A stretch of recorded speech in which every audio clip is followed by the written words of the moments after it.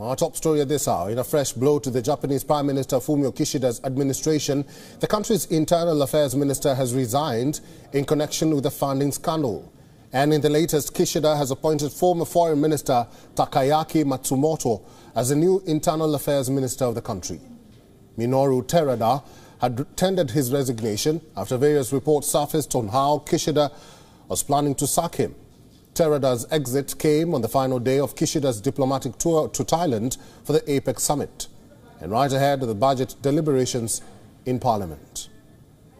Terada is the third cabinet member to leave in less than a month. Before him, two other cabinet ministers also staged a walkout. On November 11th, Japan's Justice Minister Yasuhiro Hanashi stepped down over death penalty comments. The former Justice Minister was widely criticized over an offhand remark he made about approving capital punishment. Before him, on October 24th, Japan's Economy Minister Daishiro Yamagiwa also tendered his resignation over his failure to explain how his relationship with the unification charge. He was the first cabinet member to resign under Prime Minister Fumio Kishida's government. The string of cabinet departures are being called as resignation dominoes, which can further pile pressure on the Japanese Prime Minister. A poll conducted over the weekend before the third cabinet resignation found that only 30.5% of respondents approved of Kishida, while 51% disapproved of how he handled the resignation of the previous two ministers.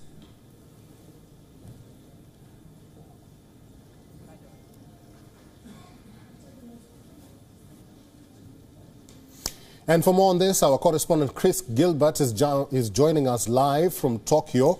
Hi, Chris. Apart from these scandals, what else might be stoking some of these Japanese ministers to leave in a huff? And despite the Prime Minister appointing new faces, is this really going to solve the problem?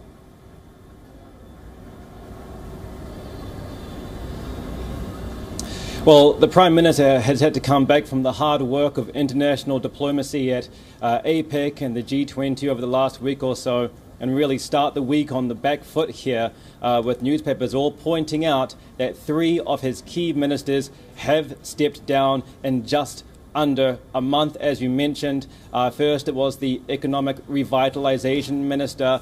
He was a victim of the spotlight on the unification church since the assassination of Shinzo Abe back in July, the former Prime Minister. This has been a big issue in Japan, and many LDP ruling party lawmakers have been found to now have connections to the unification church, and the Economic Revitalization Minister has stepped down because of that. Then it was the Justice Minister, a more avoidable situation, a verbal gaffe from him saying that the media is interested in his portfolio only when the issue of the death penalty comes up. And now we have a crucial role, the Internal Affairs Minister, and very serious allegations of where his funding has been coming from and who he has been paying and compensating during the upper house elections last July.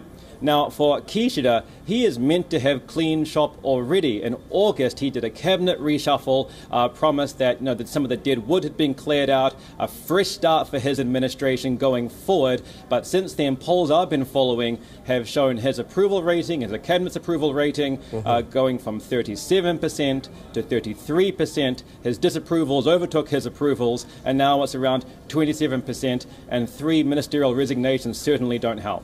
Chris, let's talk more about your last point there, that the confidence rate on the Prime Minister Fumio Kishida is dwindling. Could you tell us more about that? And what is it that people dislike about the Prime Minister?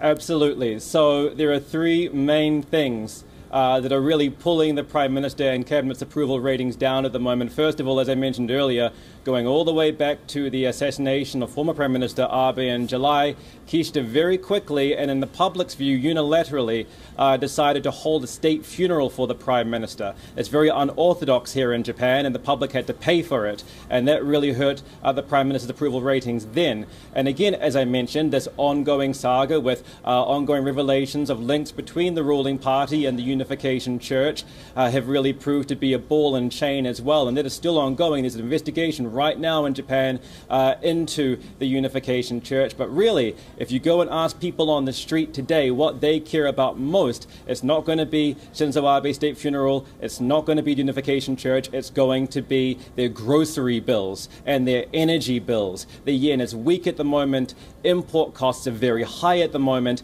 and that is universally affecting everybody across the country as prices go up. And so going forward, experts have said Kishida might not mind his low approval ratings because he doesn't face election, or his party doesn't face election for 3 years, but his party might mind 3 ministerial resignations in a month. Articles I've seen today have also said that the average LDP Prime Minister lasts 475 days, and they're pointing out that Fumio Kishida has just passed day 400. Right. Live from Tokyo, Japan, our correspondent Chris Gilbert. Thank you. WION is now available in your country. Download the app now and get all the news on the move.